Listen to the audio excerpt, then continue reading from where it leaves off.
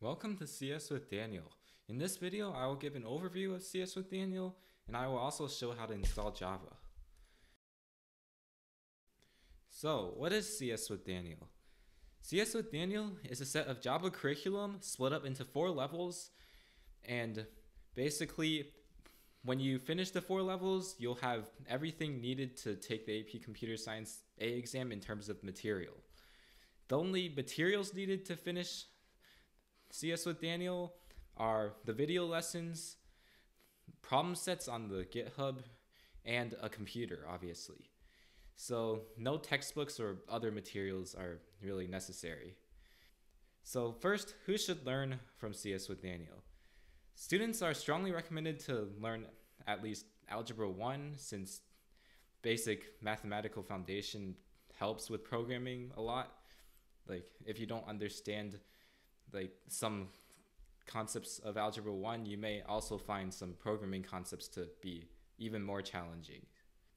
And students should be able to watch videos, do the problem sets, and compare with the available solutions of the problem sets. And students should fully attempt problem sets before viewing the solutions, because if you view the solutions, that takes away the majority of the benefit of doing the problem sets, unless you do the problem sets first. After viewing the solutions, students are also strongly encouraged to understand and correct any mistakes. That's the purpose of viewing the solutions, so that you could actually grow from them. Sometimes some of the problem sets, like problems in the problem sets, are programming problems, and in that case, it might not be as easy to see if you're correct or not. And at least compare with the solutions to the problem sets when possible, and try to see if your solution is correct. So first, why Java over other programming languages? So Java is the most popular programming language because it can run on nearly any system. It's used in the AP Computer Science A exam if you want that, and it's used to make many games and stuff. It's relatively easy to learn and debug, and runs reasonably fast. And when compared to other programming languages, C++ is faster, but it's harder to learn and debug. Python is also easy to learn, but it's slower than Java and sometimes harder to debug. And it's sometimes too slow for programming competitions.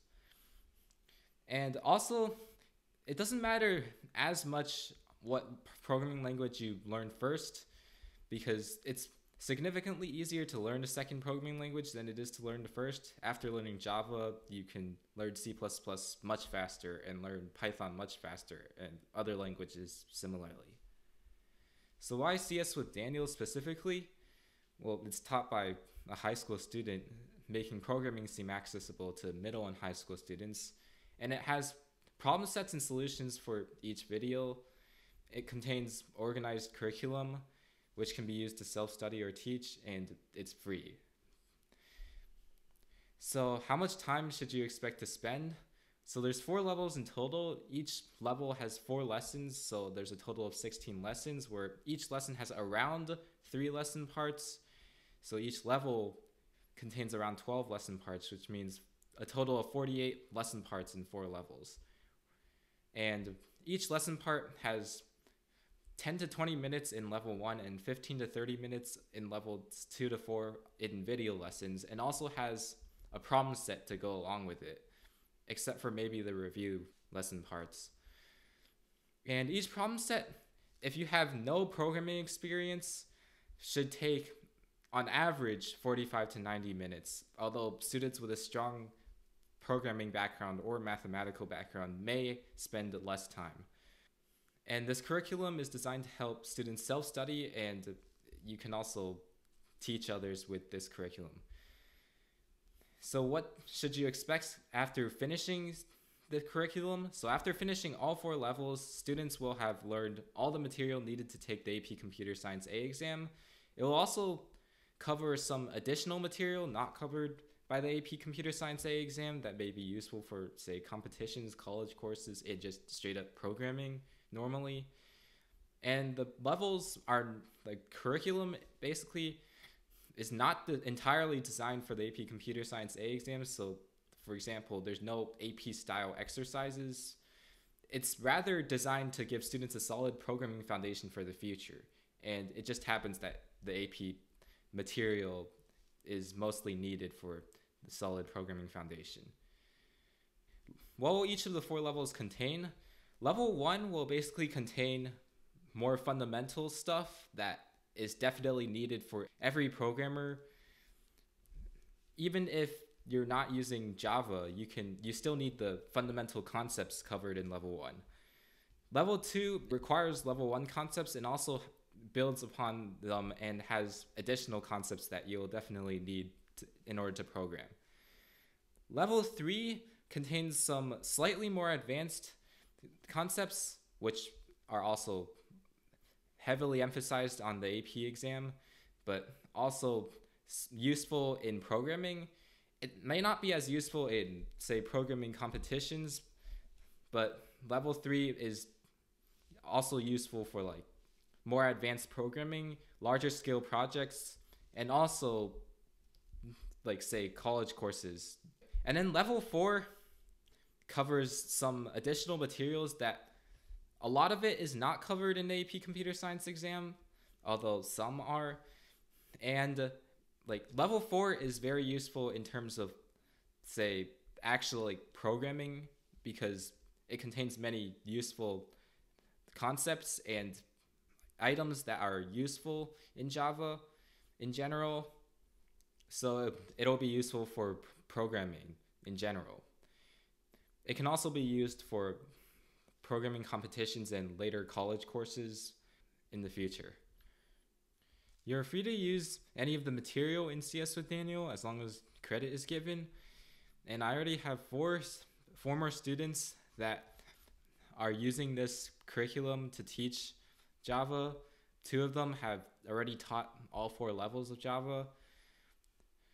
And basically, teaching can like help because, well, sometimes students, especially younger ones, may not have the discipline to watch the videos, do the problem sets, and compare with the available solutions independently. So doing it in a classroom setting may help. So yeah, you're free to use any of this curriculum.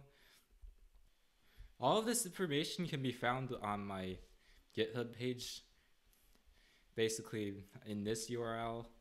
You can also find in my GitHub over here the problem sets, so organized by level, and then each level is organized into lessons, parts, and then there's problems and solutions.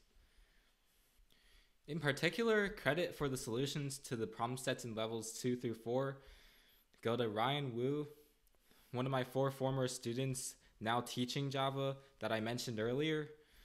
Ryan Wu has independently taught all 4 levels of Java and has also made solutions and videos to the solutions for levels 2 through 4. Now I will show how to install Java and set up a Java environment. So first, go to the official Java download site page, and there's many Java versions. There's 16 so far, 11, 8, and so on. There's not that many crucial features from 8 to, say, 16, so I'll just download Java 8 as it's compatible with the environment I'm going to be using. So make sure you download the JDK, as if you download, say, the JRE, you'll only be able to run Java. You want to be able to also program in Java, so you want the JDK. So make sure you download the Java JDK.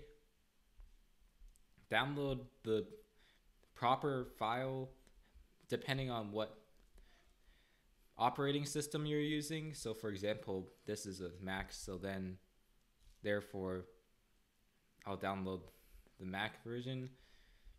Now unfortunately, you need an Oracle account for this. Previously you didn't need that, although creating one is not that hard. All you need is an email address, a password,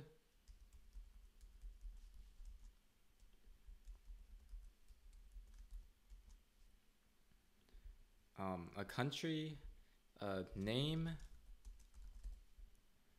a job title,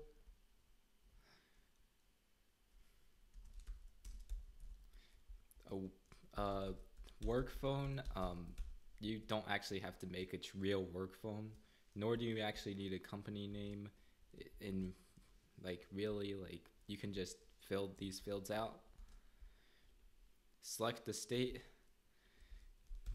Put a 5-digit number, maybe your zip code if you want, and then make the account. And you'll need to verify it with your email. So you basically go to this email, the verify your email address, and then you click on the verify, and then you continue, and then you're ready. So now all you have to do is go back to the downloads page right here, and then download the proper file. And well, you also have to accept their license agreement, which you can read on your own time. And after you've reviewed and accepted the license agreement, you can just download, or actually first sign in with your newly created account if you're not logged in yet.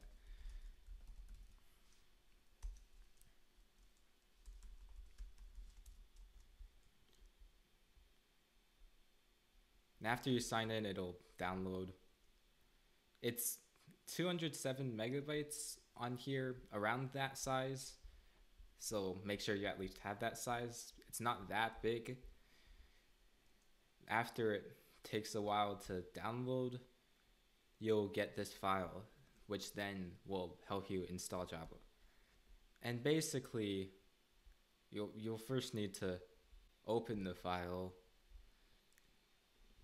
It may be different on different operating systems, but once you get this thing open, everything will be good.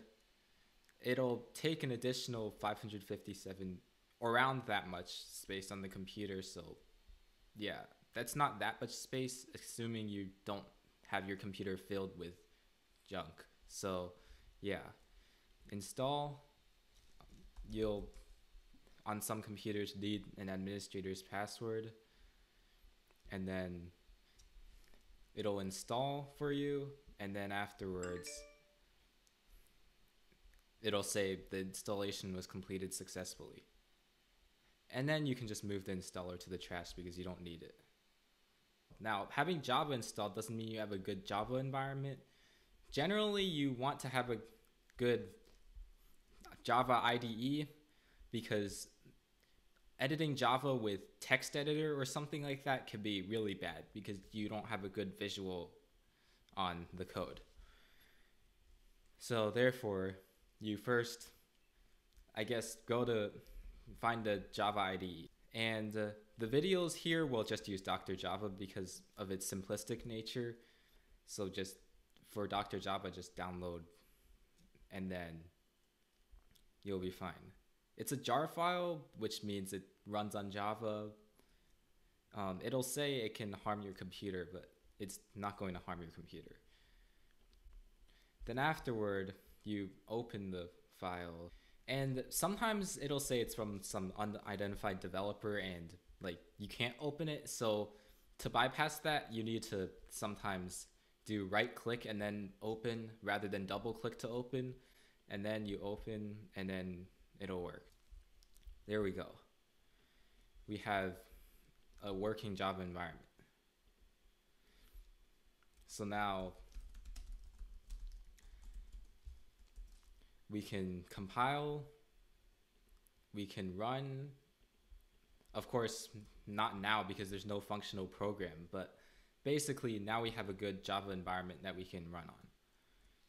Now, in case you can't get the Java environment to work at all, you can use something called an online Java compiler, which will do the job for you. So basically something like this. This is an example of one. You can search for more online. And basically it'll be able to run functional Java. or like completely functional Java with basically all the features. Now, there are some limitations to this thing though. For one, sometimes it may have slight like glitches occasionally, although you can just run the program again if you suspect there's a glitch. It'll be really obvious when there's a glitch. And another thing is you can't like read from files or something like that. During the file input and output section, you'll just have to trust your code. So you can't open the file to verify that it works when you write to a file because it's an online Java compiler, so you can't see it on your system. But otherwise, everything would work on this online Java compiler, including user input, so with the interactive mode. Now, of course, you're not going to be able to run like an entire Java game or something like that on this online Java compiler. We're not going that far in these 4 levels. Another disadvantage of this online Java compiler, though, is that unless you make frequent backups, you can lose your code easily. Like, if you reload, I mean, sometimes it asks if you want to reload the site, but you can accidentally close it. Your browser can crash, basically, and you lose all your code unless you have a backup of it. So that's the problem. You don't really have a local environment either, which sometimes may be bad. Although, if you just want to quickly run some small section of code, you can use this even if you have a local environment, because this thing is simpler, except it's just less reliable overall.